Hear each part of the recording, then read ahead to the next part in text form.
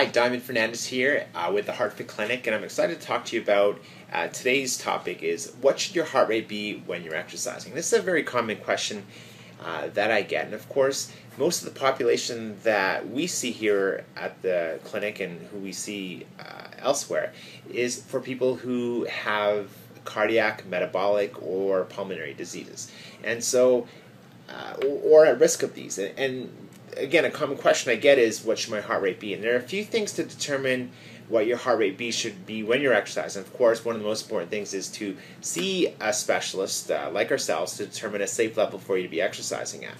But sometimes you don't have the opportunity to do this. And so there's a lot of information that you can get out there, but it's important, number one, is really to understand your cardiovascular risk, understand the precautions to exercise, and understands your symptoms of heart disease. Those are the three big things. And there's absolutely no reason why no one can exercise. Physicians might tell you that you need to stop or hold off on exercise.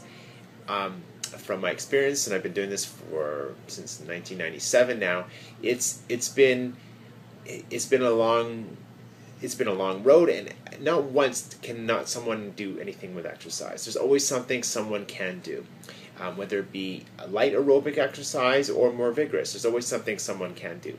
So no matter who you are, whatever disability you have, there's always something that can be done.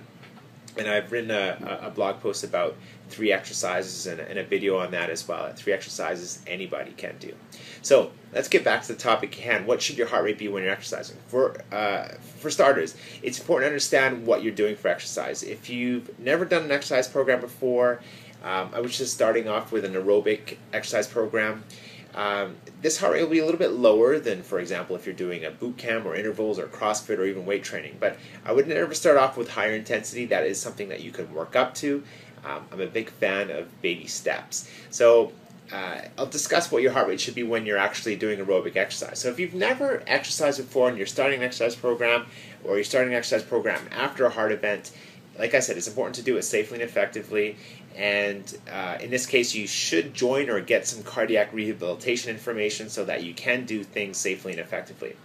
Of course, if you'd like to, you can consult with us or an expert in heart health to be able to give you an example, and feel free to contact me directly. I'm happy to help you out if you have specific questions about that. So there are a couple ways that we actually look about getting heart rate, and the most common formula we use is a 220 minus age.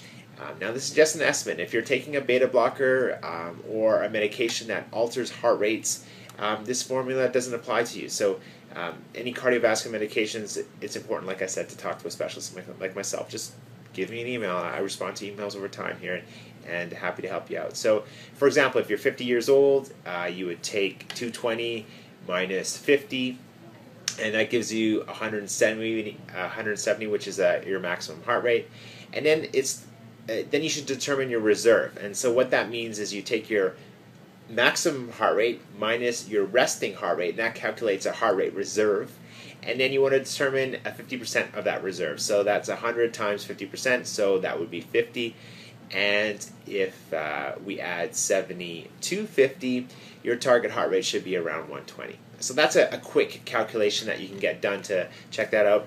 And if you're taking cardiovascular medications for obviously a heart problem or event, it's important to have more education to make sure that you are doing things safely and effectively. And like I said, you can consult with us.